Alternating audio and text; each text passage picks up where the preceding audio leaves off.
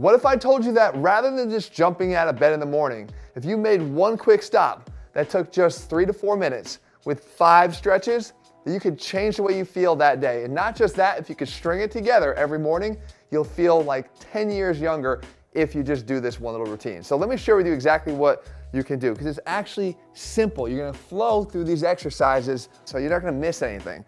So what we do is we start on the floor, and it can be right next to your bed, it could be right here on the living room floor, but we start with one exercise called the bridge and reach over, and I'll explain what you're trying to target as you do it. But you get in this position with your knees bent, feet flat on the floor, back and head on the ground. And what you do is you bridge up, get your glutes engaged. Good way to wake them up in the morning, but get them firing up. And at the same time, take one arm and reach as far back over the opposite shoulder as you can.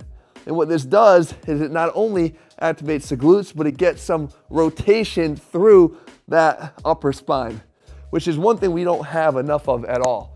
I come back, fire up, reach across to the opposite side. And what you'll do is about 5 or 6 repetitions to each side, because you can get that lat more and more loosened up. Okay, from there, you sit up, you come forward here. Now we work on an area of the low back that way too many people complain of tightness and pain in. It's called the QL. It's right on the side of your back, right up over here. It gets really tight. It actually kind of hikes the hip up a little bit on that side. So what you do is you get palms down now. I'll take my right leg in this case, drop it back, and at the same time, land on that right hip. Okay, right here. Reach as far as I can for that back foot and just stretch by pushing into the floor. And you'll see as I switch sides here, really targeting that quadratus muscle that we talked about, the QL. So I'm here, I come out of that, drop this side back, let my body rotate till the hips hit the ground, use my hands here to post, and it's this area right over here that's getting stretched out. And again, it gets really tight on people, and it causes a lot of low back pain. It has nothing to do with the mechanics of your spine or having spinal issues, it's just having tightnesses in key muscles that you don't work on. So we do that, again, holding each one for about 10 or 15 seconds, do 2 to 3 on each side. From here, now we get into a deep squat, okay? So kind of like a frog position. And what I want you to do is take your hands, put them right down here in between your heels, okay? Right as flat as you can into the ground. And then take your elbows and drive them into your thighs, right? So that gives you a little bit adductor stretch in your groin.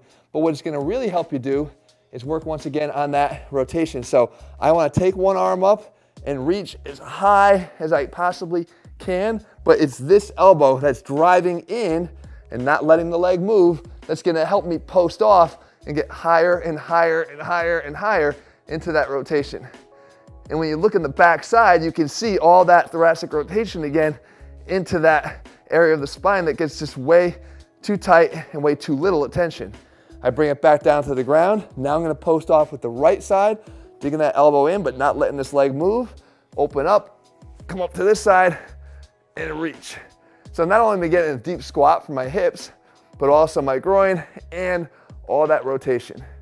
And you can see that even though I've done this routine myself every single day and every morning, it's still a challenge every time you do it.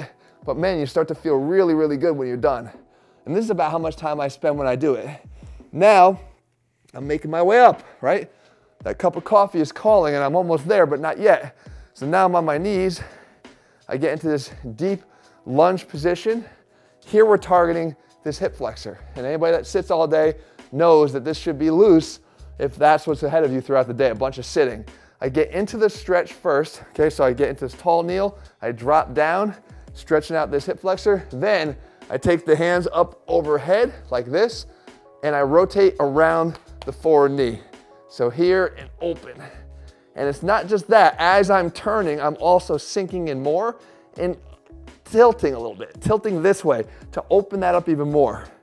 Just think about how can I open this area as much as I possibly can and also get that rotation through the thoracic spine. Good stretch there, come out of it, nice and slow. You don't wanna rush out of any of these things. Drop your hip again on that side, then get into this position, turn over that front knee, and lean and open. Just like that. Okay, now, one area we really haven't addressed yet is the hamstrings. People oftentimes say, I'm gonna stretch them out. I go like this. That is not stretching the hamstrings. Because as soon as you go into this posterior tilt of your pelvis, you're taking all the tension off the hamstrings and you're really trying to focus more on other muscles. I don't want that. I want you to get into the hamstrings if you're gonna stretch them. So what we do is we go anterior tilt, all right? So here, I'm gonna take my hands behind me, get an arch into that low back, okay? Hands behind like that, chest open, and now sink my butt backwards. That's it. Chest is staying as high as I can, like pointing out that way, and I'm sinking my butt back. So in this position here, butt's back, chest is up and out. I feel it all through the back of my legs into my hamstrings. Again, you don't need to go bend from here. As soon as you bend here, I've got so much more room, but it's not coming from actual flexibility of the hamstrings. Keeping in this anterior pelvic tilt with that arch in the back is going to ensure that it's all coming from the hammies. So again, you could do this a little bit more dynamically, 10 or 15 seconds, right down, get into that bottom position. It's also good for reinforcing how to hinge properly when you're gonna do a deadlift or a bent row if you're in the gym training that day. And then, and only then, can I go get my cup of coffee. It's like a reward for doing what you're supposed to do.